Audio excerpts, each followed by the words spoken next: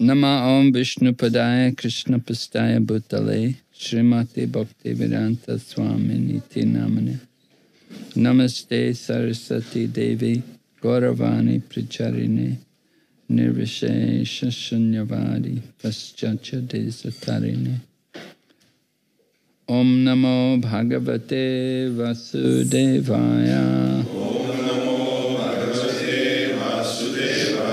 Om Namo Bhagavate Vasudevaya Om Namo Bhagavate Vasudevaya Om Namo Bhagavate Vasudevaya Om Namo Bhagavate Vasudevaya.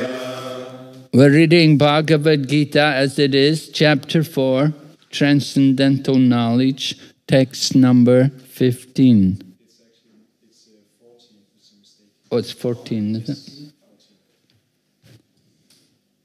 Sure.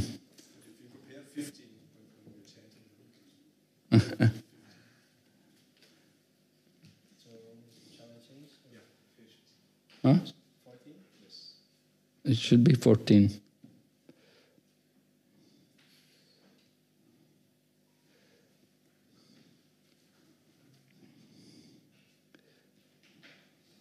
Namam karmani limpanti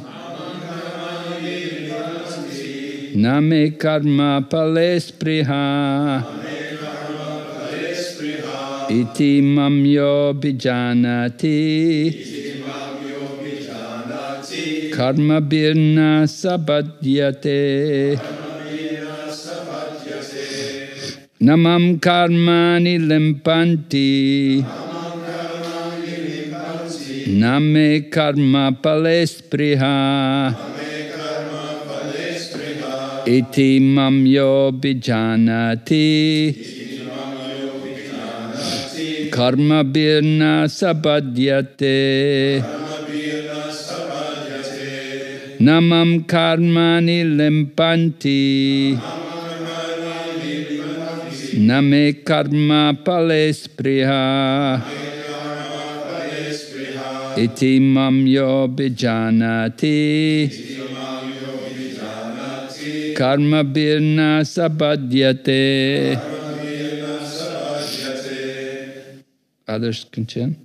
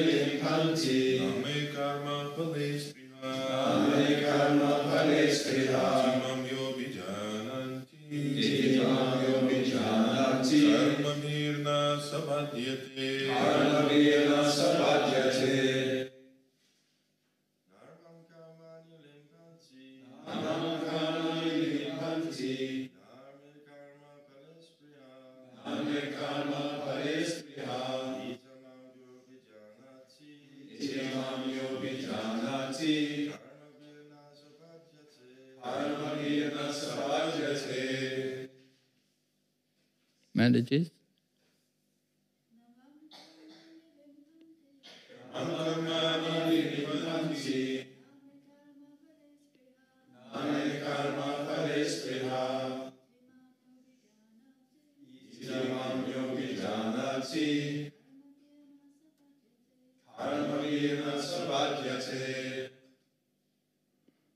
Okay, thank you.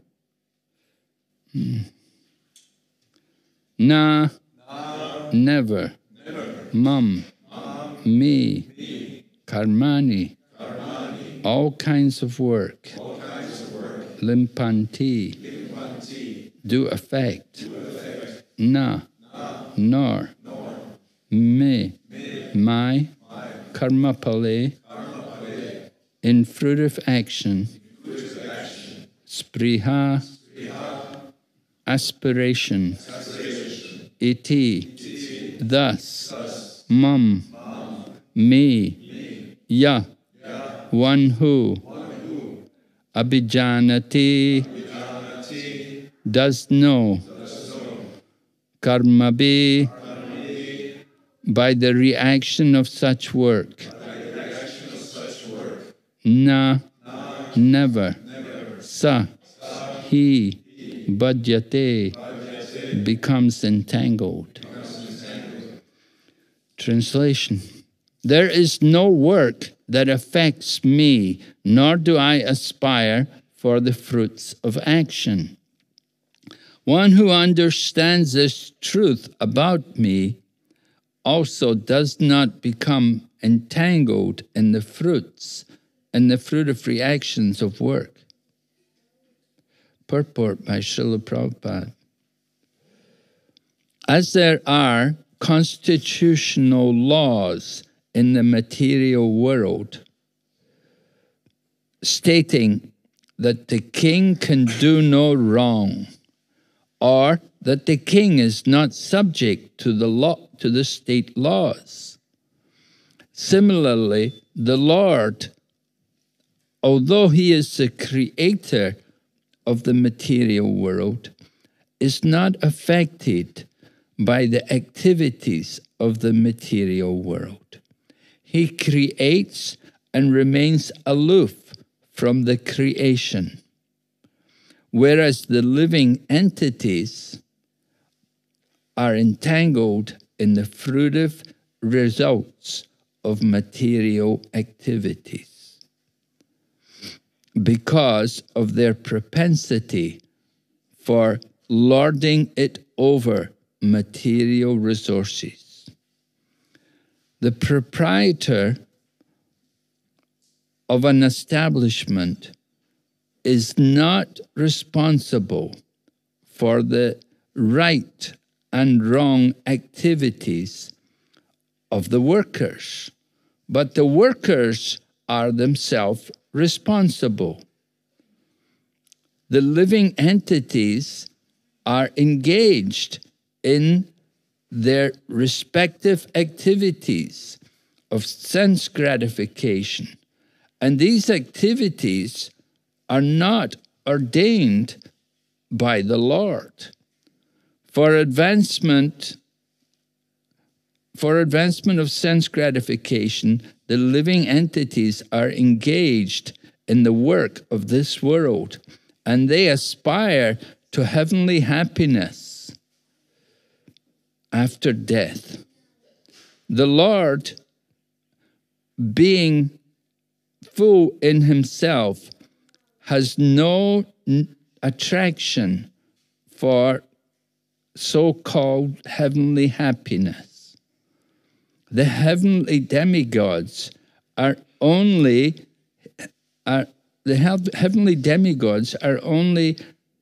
his engaged servants. The proprietor never desires the low-grade happiness such as the workers may desire. He is aloof from the material actions and reactions. For example, the rains are not responsible for different types of vegetation that appears on the earth, although without such rains, there is no possibility of vegetative growth. Vedic Smriti confirms this fact as follows. Nimittamatra evaso Srijanam sarga karmani pradana karani bhuta yato vai srija sakitaya. In the material creation, the Lord is only the supreme cause. The immediate cause is material nature, by which the cosmic manifestation is made visible. The created beings are of many varieties, such as the demigods, human beings, and lower animals, and all of them are subject to the reactions of their past good or bad activities. The Lord only gives them the proper facility for such activities and the regulations of the modes of nature, but He is never responsible for their past and present activities. In the Vedanta Sutra, it is stated, Vaishamya Nagrinye na Sopaksatvat. The Lord is never partial to any living entity. The living entities are responsible for their own acts. The Lord only gives him facilities through the agency of material nature, the external energy. Anyone who is fully conversant with all the intricacies of the law of karma or fruitive activities does not become affected by the results of his activities. In other words, the person who understands this transcendental nature of the Lord is an experienced man in Krishna consciousness, and thus he is never subjected to the laws of karma.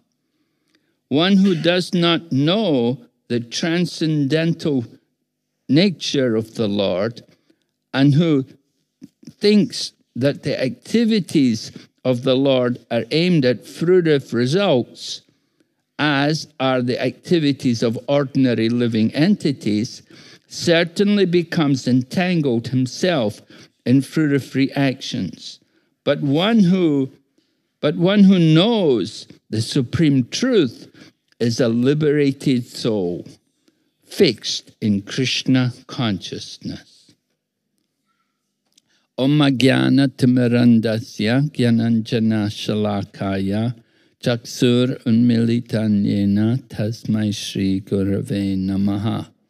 Shri Chaitanya Manobhistam Stapitam Yena Bhutale Swayam Rupa Kadamayam Dadati Swapadantikam Bandeham Shri Guru Shri Yata Padakamalam Shri Gurun Vaishnavamscha Shri Rupam Sagrajatam Sahagana Raghunathan Vitam Tam Sajevam Sadvaitam Savadutam Parijana Sahitam Krishna Chaitanya Devam Shri Radha Krishna Padan Sahagana Lalita Shri Vishakha Nitamscha.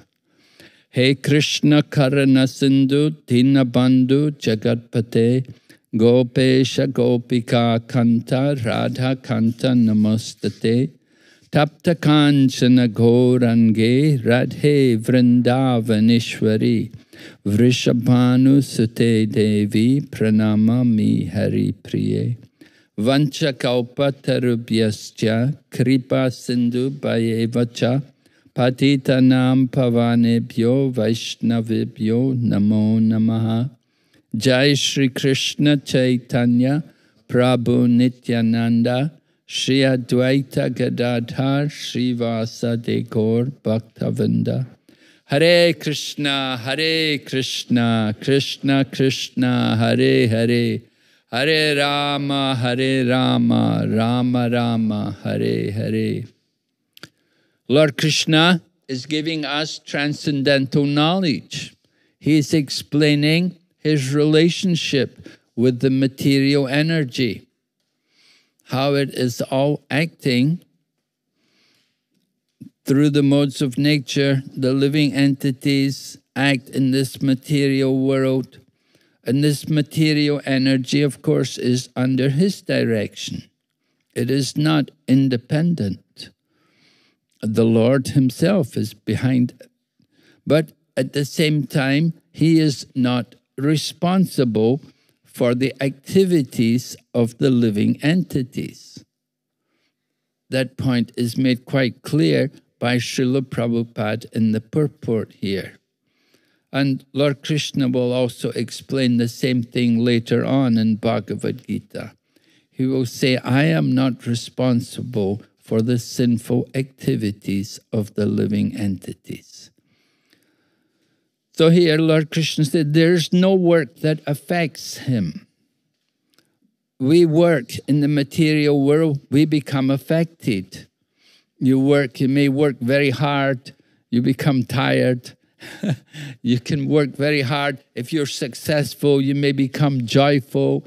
And if you fail, you become depressed. We're very much affected by our activities.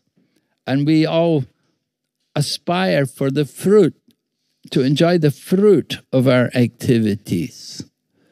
Lord Krishna, he doesn't need to enjoy the fruits of anything because he already has everything. Everything is already his. We are always anxious trying to acquire more than what we have. We'd like to have more money. We'd like to have more power. We'd like to have more. We always want to increase our condition in the material world. It's rare that people are satisfied with what they have. But actually, we're meant to cultivate the mode of goodness, and we are meant to be satisfied. It's actually a Brahminical quality, to be satisfied in whatever position we find ourselves. And you see this point is made. Lord Krishna was residing in Dwarka, and Rukmini, she was worried because her brother had arranged her marriage to Shishupal, and Rukmini wanted to marry Krishna. You know, she had that desire to be the wife of Lord Krishna. So she wrote a letter to Lord Krishna, and she gave it to a Brahmana to go there to Dwarka and give the letter to Lord Krishna. So the Brahmana came to Dwarka and met with Lord Krishna, and then Lord Krishna, before reading the letter, he first of all questioned the Brahmana. How are you, my dear Brahmana? Are you executing your duties as a Brahmana? In other words, you know, he should be satisfied in his position as a Brahmana. You see something similar in relation to the gopis. They were approaching Lord Krishna, and Lord Krishna was telling them that naparayeham, I cannot repay you. You know, the gopis had given up everything for Lord Krishna. They'd sacrificed their chastity, which is the most sacred thing to a woman. But they sacrificed that for the pleasure of Lord Krishna. And Lord Krishna told them that I cannot repay you. You have to be satisfied with your own acts. With your own deeds, you have to be satisfied. In a similar mood, devotees in Krishna consciousness, you know, we can do a lot of service, working in the temple, and sometimes going out for book distribution, and going out in the marathon in the December, in the cold weather, going out and distributing literature. And you may distribute a lot of books and whatever, but we don't get any salary, we don't get any payment for it. We have to be satisfied ourselves with the work. This is the nature of devotional service, that we don't want to get something from it, we simply want to give service to Lord Krishna. This is the mood of the devotees. We think, Lord Krishna has given me so much, I want to give something back to Krishna. What can we give to Krishna? We don't have really anything much to give to Krishna. But if we make some effort to distribute the glories of Lord Krishna to others, then that is most appreciated by Lord Krishna. And Lord Krishna says himself in the Bhagavad Gita, Nachatasman manusheshu kaschan me priyakritama, that there's no one more dear to me than that person who's distributing this knowledge of devotional service. So when we go out and distribute books and try to preach Krishna consciousness, this is the most pleasing activity to Lord Krishna. At the same time, we never think that we have done anything significant for the pleasure of Krishna. We understand we're very small, we're very tiny in relation to Lord Krishna. Lord Krishna himself is the cause of the whole cosmic manifestation. Everything comes from him. Sarva karana karanam. He's the cause of all causes. But Lord Krishna is not affected by the work. We get affected by the work. We can become affected by doing. We think, we do something bad. It doesn't work very nicely. We feel very discouraged and disappointed. What have I done wrong? And if it goes well, then we feel very great. I've done it. We've done so nicely. We're very much affected by the work we do. But Lord Krishna is never affected. Srila Prabhupada begins his purport by giving an interesting example. He talks about how in some countries they have a monarchy. Do you have a king here in Denmark or a queen? Yeah, you do, right? Yeah. And so generally the rule is that the king or the queen, they can do no wrong. The laws are there for common people. But for the royal family, they're above the laws. They're transcendental. I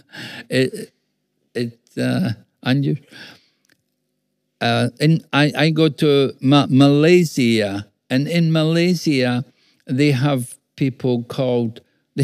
rulers. The country is actually in states, and there's a ruler of each state. They don't have so much power nowadays, but in the past, of course, they were they were really the controllers. And now it's more a democracy, but still there are kings, there are the sultans who rule the different states, and they have that position. They can do no wrong. And one of the devotees there told me, he said that one time the sultan was out playing golf with other people. And what happened, they have that club, and they have to swing the club and hit the ball, So the sultan was swinging the club, and he missed, He missed it, And the one servant who was there, he laughed, when the sultan missed the ball, he laughed. The sultan did not appreciate. He took his golf club and he hit him, beat the guy on the head and killed him. Yeah. But they could get away with things like that without any reaction. At least in the past, I don't know about today. But the one man from Malaysia, he told me that this had happened like that one time. So they have some special exemption from the laws of karma because of their position. Just like in Calcutta, there's the Royal Road. they built a special road which was meant just for the Queen to come. When the Queen would come from England, she was to drive down this road. It was meant for her. So they have these funny policies. Like, I've got in Bhagavad Gita, Lord Krishna also says, among monarchs, among men, I am the monarch. Krishna says, Bhagavad, in chapter 10, Vibhuti Yoga, opulences of the Absolute. He said, among men, I am the monarch. And Prabhupada writes in the purport how the monarch is the representative of Krishna on earth. So they're given that kind of power, that kind of facility. Of course, they're only representatives of God. But it's better, it's more proper that they actually follow the laws rather than disregard the laws. And Lord Krishna himself, generally, he would follow the laws, but sometimes also he would break the laws. Sometimes he would do things which are not considered proper. Just like as a young child, he was the mukkan chore. He was the butter thief. He would steal the butter. Oh, he's stealing. And even, you know, some Christian people, they mock like this, that your God is a thief. You know, they do not understand the nature of his pastimes, that he's performing these activities for the pleasure of his devotees. It's simply a loving exchange between him and the other devotees, like the gopis, Mother Yashoda, and the other ladies in Vrindavan, that they enjoy all of these dealings with Lord Krishna. Seeing Lord Krishna break the pots of butter and feed it to the monkeys, and Mother Yashoda chasing Krishna. It's all transcendental enjoyment for Krishna himself. Krishna's enjoying, and it's also very special enjoyment for Mother Yashoda and the other ladies who take part in all of these different leelas.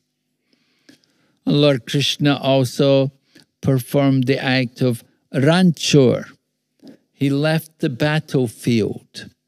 Now, when you go on the battlefield, you're expected to stay on the battlefield. To leave the battlefield is considered cowardly. So if Lord Krishna, what happened? Lord Krishna was fighting Jarasandha. And Jarasandha had come and attacked Mathura 16 times. And every time Lord Krishna had defeated them, totally defeated them. And Jarasandha was left with no army. And Krishna said, just go. He said, I'm not going to kill you, you can just go. And Jarasandha came and attacked Mathura 16 times. And every time he was totally annihilated. But Krishna didn't kill him. And so Jarasandha was always encouraged by his other cohorts. They would say, oh, you were just unlucky. Try again. You're sure to be successful. Try again. So on the 17th occasion, when Lord Krishna came again, at that time another king also came, someone called Kala Yavana. He was you could understand he was a low-born person. Anyway, he came with a huge army also to attack Mathura. And this was when Lord Krishna transferred all the people of Mathura, he transferred them all to Dwarka during the night. By his mystic potency, he moved, because Lord Krishna was concerned for the safety of his devotees. So he moved everyone from Mathura to Dwarka. And then it happened that this Kala Yavana came chasing Krishna and the Lord Krishna left the battlefield. He left the battlefield he had another purpose in mind. He climbed up a mountain and went into a cave. And inside that cave, one man was laying sleeping. So what happened was Kala Yavana came chasing Krishna. He said, "Where did he go? Where did he go? I'll get him. I'm gonna kill him." And he came chasing Krishna, and he saw Krishna had gone inside the cave. So Kala Yavana also went into the cave. And it happened that he saw this person laying on the floor, and he thought, this must be Krishna. And he turned and kicked him. And the man woke up. And as soon as he woke up, fire came out of his eyes and burned Kala Yavana to ashes. So this man who'd been asleep and who'd been kicked and woken up, his name was Muchikunda.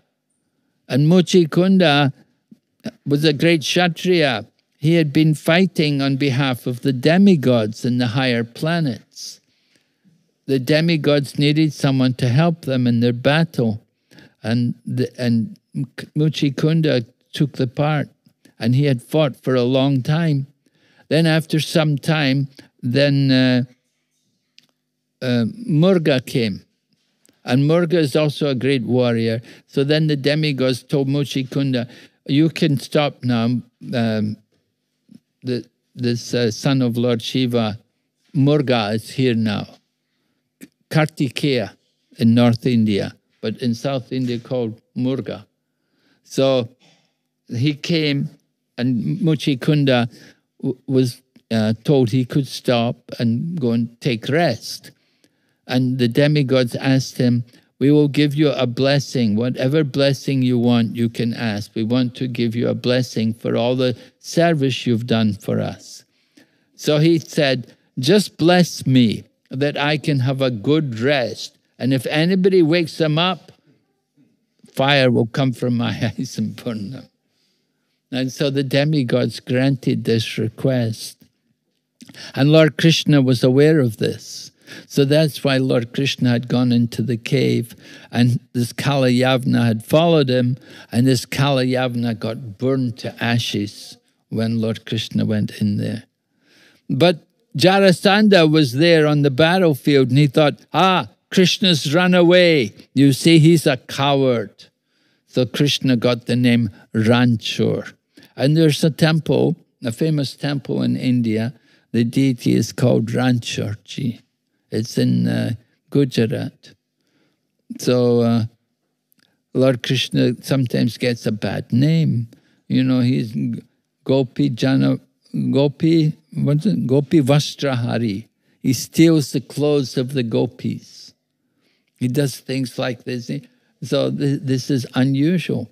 Does Krishna get karma for these things? No, of course not. Lord Krishna is the Supreme Lord. He is the dictator of the laws of karma. It's under his control. Lord Krishna doesn't get any reactions for any of his work.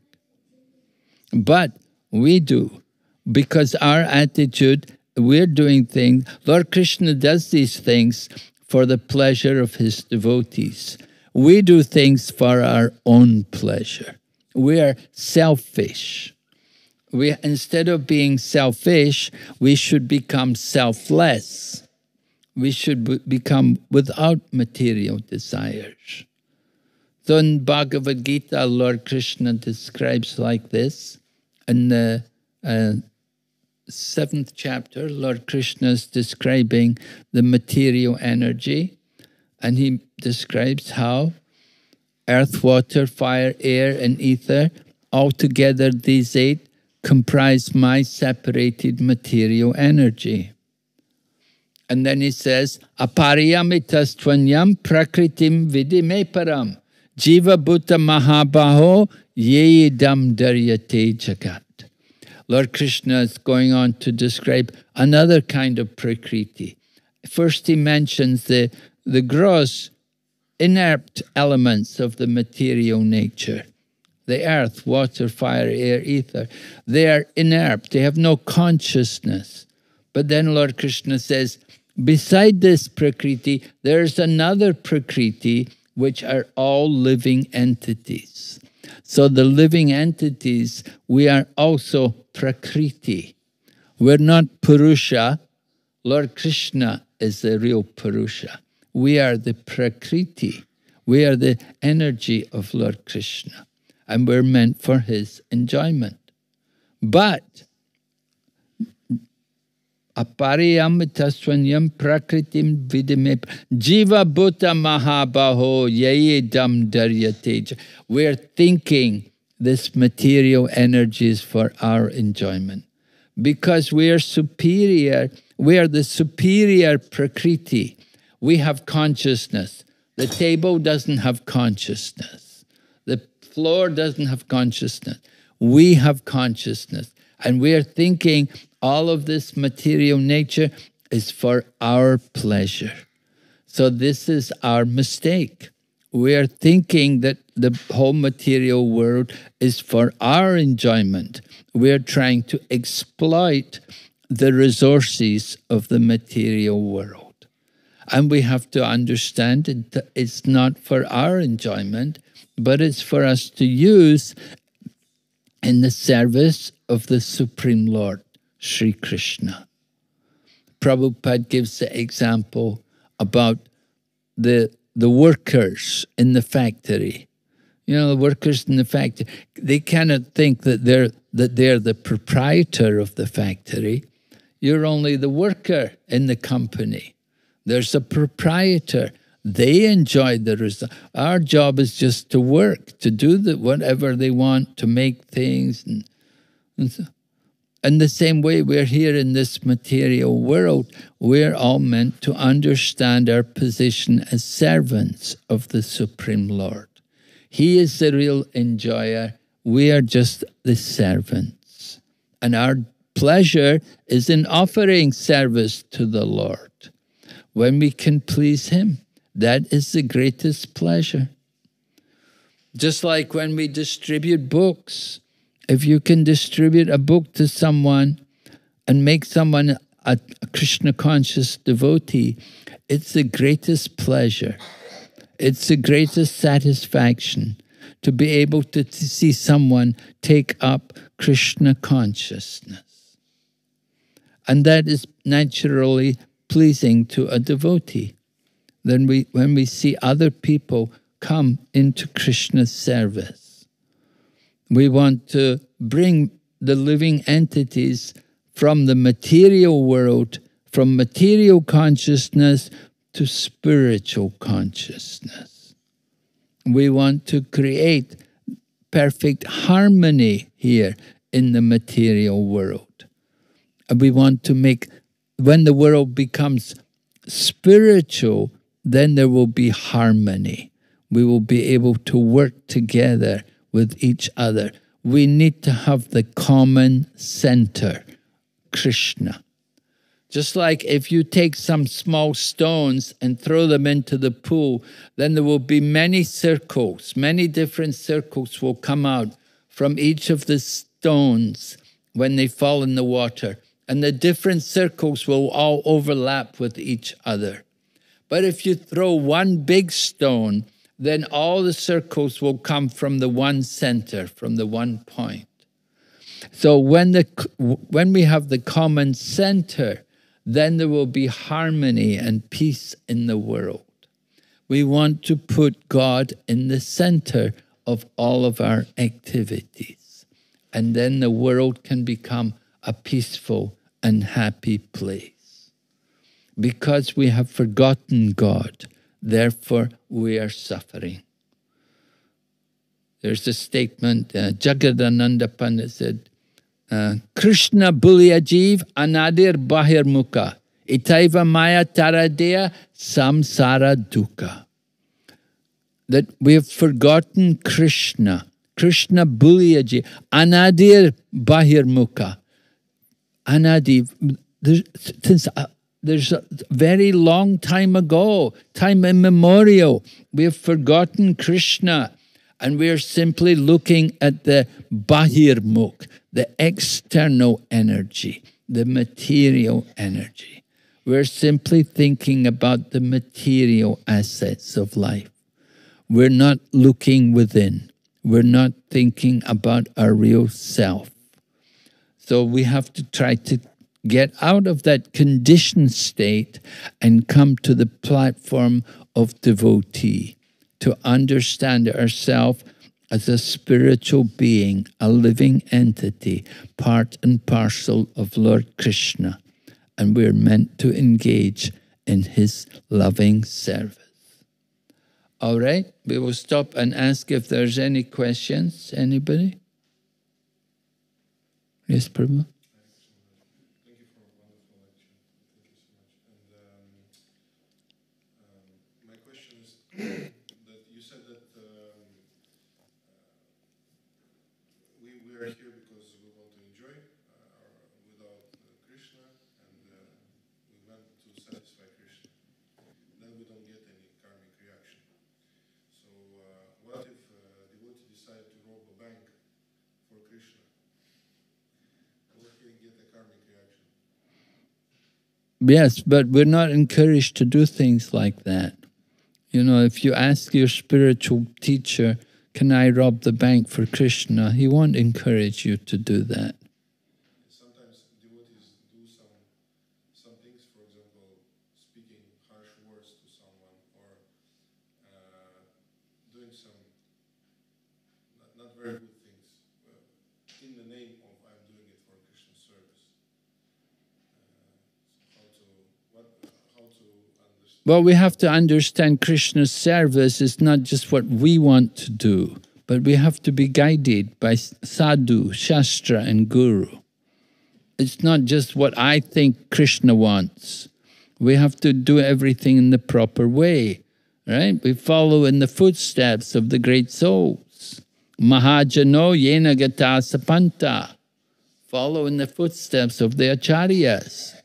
What did Prabhupada tell us to do? What does Prabhupada want us to do? Prabhupada once says, devotee should be a perfect gentleman. How would you recognize a devotee? Prabhupada was asked, he was on television. He said, he will be a perfect gentleman. So if you say nasty words, harsh words, that's not being a gentleman. It's not very nice. No, we should be respectful and polite. We should be compassionate on people. People may not be very nice to us, not respectful and everything, but anyway, we tolerate. We see Krishna in everyone's heart. We have to see living entities as part and parcel of Lord Krishna. And we think how to help them to come to Krishna consciousness. Even in the Christian tradition, they talk, if somebody hits you on one cheek, you turn the other cheek. You don't fight back. They say, if you follow the principle of an eye for an eye, a tooth for a tooth, then the result is everyone will be blind and nobody will have any teeth. Okay? That if you try to follow that kind of principle, that's not the way. Rather, Chaitanya Mahaprabhu is teaching a Trinada Pisunichena, Amanina Manadena, offer all respects to others, not anxious for any respect for others, and tolerant like a tree. An ego, what should be our ego? Think of ourselves lower than the straw in the street. What? Because spiritually, what is our spiritual dimension? 1/10,000th of the tip of the hair. We're thinking, I'm 6 feet, I'm 2 meters, 2 meters tall. That's the body, that's material ego, right? But spiritual ego is to understand I'm a tiny spirit soul, lower than the grass. That's the true ego. Yes, Prabhu? Not in the class, but heard that you were in Denmark in the early 80s or Yeah, yeah. Why? How? What connection? Well, I was just doing Sankirtan. We were collecting funds for Bangladesh at the time. Are you part of that? Hmm? You were part of that? Yes. Yeah, I came with Prabhu Vishnu. At that time it was Prabhu Vishnu Swami. And we were collecting funds for Bangladesh. So also Bhakti Ilapati was there? Yeah, yeah. Ravi? Mm-hmm. Yeah. And Vyasaki also came. Jananda Goswami also came. Oh, yeah. I don't know if they came in Denmark, but they went to Sweden. We went to Finland. Yeah.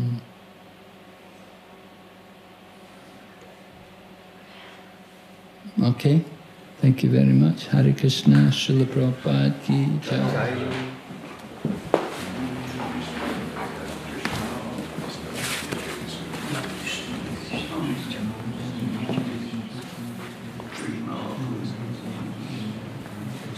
Bhakti Vinaša Swami Maharaj ki Jai.